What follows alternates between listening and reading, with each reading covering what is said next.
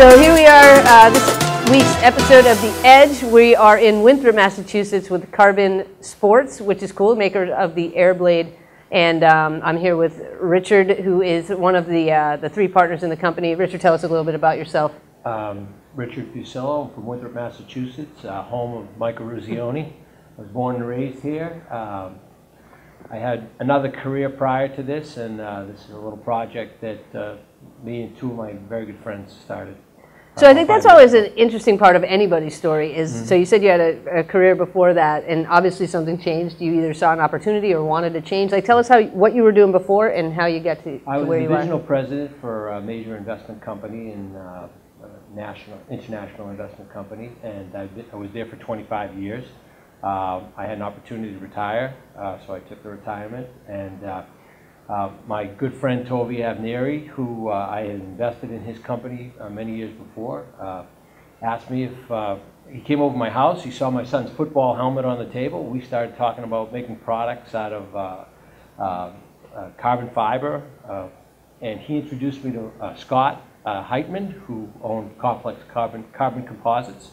We all went out to dinner one night because we were going to build the best football helmet you could ever build. And by the time the night was over, we came out with the best hockey stick you could ever build. And that's how it all came about. And we started that about 4 or 5 years ago. And we started doing testing down here every Tuesday night at midnight. We pay the guy an extra $30 to keep the rink open. And we started testing hockey sticks. And here we are now. We launched a little over a year ago, and things are going great. We're really excited about the kind of product we have, and we feel like we have the best hockey stick ever built. Very cool. So more on that sort of move from football helmet to hockey stick. So what was it about either the process or the materials that got you from football helmet to hockey stick? What we determined, Scott is an expert in material science and carbon composites. What we determined was that the helmet that we were going to develop was too hard. It was even harder than the current helmets, and it would cause more concussions rather than protect it. If you notice that the helmets now are going to a softer shell where they can take the impact and absorb it. We talked about baseball and baseball bats. You don't want to kill the third baseman or the pitcher because our bat would be so hard. So we thought about hockey, and hockey being you want to shoot the puck as fast as you can. There's no regulations on how fast you can shoot the puck. And as long as you're within the scope of the size and the range of the blade itself, you can make it as hard as possible. And we came up with a hockey stick. Yeah. And what about that I guess process of finding sort of that right balance between stiffness and flexibility for shooting a hockey stick? Oh, that was a 4-year process of out here every Tuesday night. With a lot of really good players, and I don't consider myself in that category. I was a college football player, but I played hockey throughout my whole life, played in prep school. But you know, we had a lot of great players out here helping us with the flex and how it should actually be made up. And we're still, every day, we're finding out new things. I mean, even with you using the stick itself, you probably give us some input on making it better all the time. Yeah, I mean, yeah everyone, right? Because the stick's such a personal thing, right? That's so exactly for me, it right. was like the flex and the shaft size and all that kind of stuff. So yeah, there's going to be lots of opportunities for you guys to kind of diversify what you're doing. Absolutely. And with that said, so we're an innovative company. We're Sparx Hockey, taking a run at skate sharpening and trying to make that a better experience for customers. Skate sharpening, home skate sharpening in particular. Automated home skate sharpening in particular wasn't a very crowded market, right? There was really nothing in that space. You guys, it's a different story. Like there's obviously the big stick companies, Bauer and CCM, and now there's the ones that are following them, STX True, all those kind of things. So tell me about what it's been like bringing the company into that market and how you plan to sort of navigate it. Well, at the moment we're not in stores, but we're going to be there shortly. So you order online. One of the things that we have over those stores, the big guys are, you can custom build our stick. You can put whatever shaft we have on whatever blade you want. So you can sort of custom make it. We get the order in over the internet, and we get it out the door within 4 to 7 days and it's in your hand. So that's a big advantage for us, because you go on the shelf, sometimes you don't see what you want. Right. You know, you're going to have a, you know, maybe a 77 flex, but you don't get the curve you want. Right. You know, you get a low kick or a high kick. So sometimes you have to settle for something you don't want. With us, you can custom build it however you like it. Yeah, very cool. So yeah, our customers, our best customers, our biggest fans at Sparx Hockey are sort of that cross between hockey player and hockey technology geek or gear geek. So in terms of the construction of these sticks versus the construction of the sticks that they're used to, what can you tell us about that? I know, number one, that they're made up in New Hampshire, which is awesome. Huge. Tell us about sort of how the construction of these sticks compares to Not only normal. we make them locally, and you know, with local people, and we support the local economy, but the stick itself is really remarkably different from what is currently made. They're 100% carbon fiber. There is no foam core. Okay, they won't wear down on the bottom. They won't delaminate or break apart. Don't blow out at the toe. Okay, and they will last 3 to 5 times as longer than the traditional blade. Not only that, they're more aerodynamic, so you will swing the puck, swing the stick faster when hitting the puck. And it's anywhere, we did wind tunnel tests, so it's anywhere from 13 to 15% faster that you'll swing the stick, which usually translates into around a 10% faster shot. Not only that, but what we discovered was the feel of this blade is absolutely remarkable. You can feel that puck wherever it is on the blade, and you have, so it feels like you have a bigger sweet spot.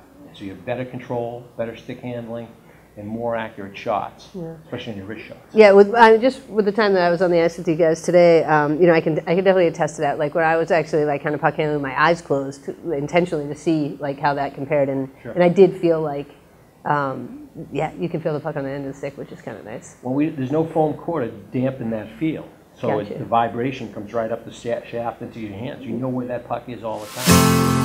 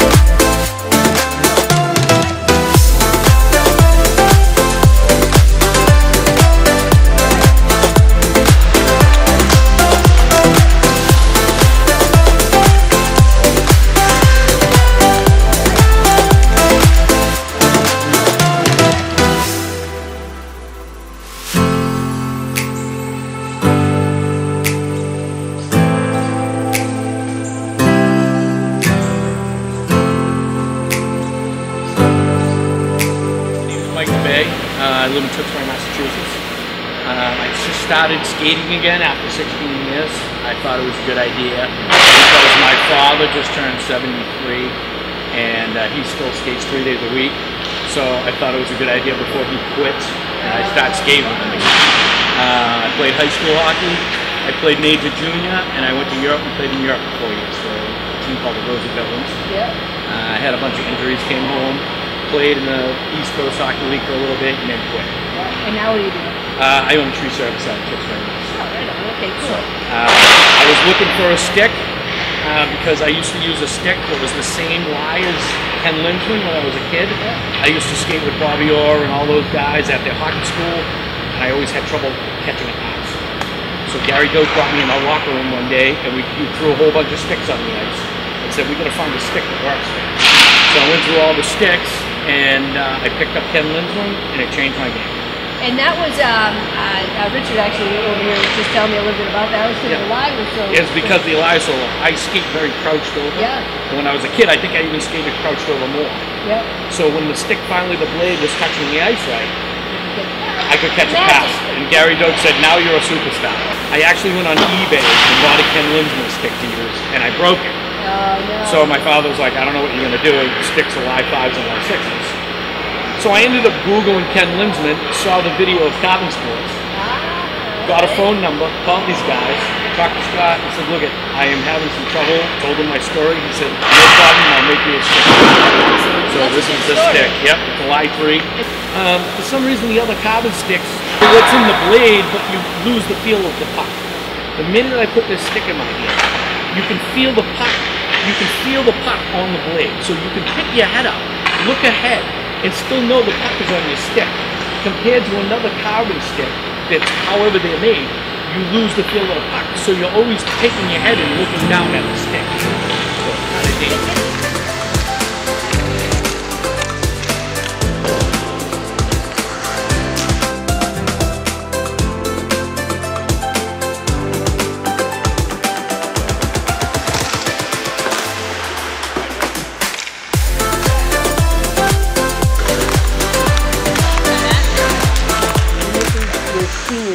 Now, as I was out there, I use an intermediate stick. Obviously, you guys don't have that yet. So talk to me about the plans for... Well, we have an intermediate stick as far as the flex is concerned. We have a 57 and a 67. However, within the next year, we're coming out with 2 new shafts. Yeah. Okay, one very similar to the Bauer 1X, and one very similar to the True 6.0. So the radius on the edges are going to be much greater. Right. So it's going to have a round. It's going to be rounder. It's going to have a better feel, especially for the ladies. They like that rounder shaft. Yeah. And we're going to have both of those shafts in both mid kick and low kick. Gotcha. So that was another thing that in the office not long ago, you know, I kind of, after all these years, had that moment where I was like, well, that doesn't make sense because, you know, we were looking at some of the pro players and what they're using, and you know, you look at Brett Burns is a name that comes up in our, Sure. I'm like, why would I, 5'3", like Colleen Coyne, have the same like shaft as Brent Burns? It doesn't make any sense. So, but it's one of those things where, you know, somehow in our minds we've defined what junior, what intermediate, and what senior means. And if I define myself as a senior player, I must need a senior stick, and that's not the case at all. Really, you got to just customize it to what fits in your hand. Yeah. The women like that greater radius, the rounder shaft, and we've listened to the experts. We have a professional inline player, Ali Era, who plays for the U.S. inline team. She's the captain of the team, a great player. You know, she's giving us input all the time, and we're listening. So we're coming out with the new, more rounded shafts in both mid and low kick. And so you're going to be able to put any of our blades on any of those shafts. Yeah. One of the most, speaking of different types of sticks, one of the most popular questions that we get at Sparx is, can your sharpener sharpen goalie skates? And so that, you know, it can. Talk to us about any plans for goalie sticks. Absolutely. We have drawings already. We have more goalies asking us about when's the goalie stick coming. And you can imagine that perforated paddle all the way down to the blade. Right. And our expert, Scott Heitman, who's a material scientist, is going to help develop that. And our engineer, Tovi Avneri, the CEO of the company, who's unbelievable with numbers and drawings and everything. Between those two guys, we're going to come up with the best goalie stick out there as well. All right, goalies, there you go. And the materials, you talked about the aerodynamic nature of the way that it's designed. Talk about the weight. Does it affect the weight in any way? We're right there. Our weight is right there with the lightest sticks on the market. Yep. And in fact, our newer model, we haven't named it yet. Let's call it the AirBlade 2, which is going to come out with those shaft options. The blade itself is going to be even lighter than it currently is. So we kind of feel our new sticks are going to be bulletproof. They'll be as light or lighter than anything out there. They'll be as strong or stronger, most likely, than anything out there. And they'll last longer. So it sounds like we've got an exciting year coming up. Yeah, people keep an eye on it and look for AirBlade 2, if that's what we're going to call it. It could be a name change for today. It's AirBlade 2. Yeah. And then just last but not least, tell folks where they can find it, website, address, like all that kind of stuff. Sure, just go online, carbonsportshockey.com. You go right to our website. I think you can customize your stick on there. It's pretty easy to order it up and ship it out to you. You put your email in. Sometimes we have specials, so you get on our email list, and we can send you. Every once in a while, we have a special where you save a bunch of money on the stick, and we'd love to have you. Give it a try. 60-day money back guarantee, 30-day money back guarantee, 60-day full warranty. And so you cut it down, use it. You don't like it, send it. We'll take it back. Yep. We'll take it back. Yeah. Very good. Well, thank you very much for your time and having us down here, and we look forward to sharing your story. I have to give a couple of plugs. Yeah. Bobby Demento and, oh, please, and Wally here at the rink, they've been very generous to us over the years. They let us use the rink whenever we need to, and those late nights on Tuesday nights where we had to test the stick, they let us use it. So this is Larson Rink at the Michael Ruzzioni Center. Great place. Come on down. And also Jimmy Gillis over at the Winter Pro Shop. He always supports us, gives us these great shirts and stuff like that.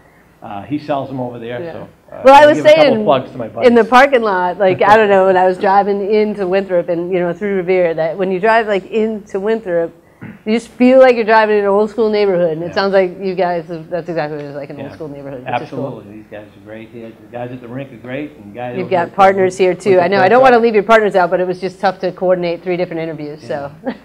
See, those guys go over there. They're really the brains behind the operation. We know, yeah. They need a pretty face for out front. No, very good. Thank you so much. I appreciate it. Great.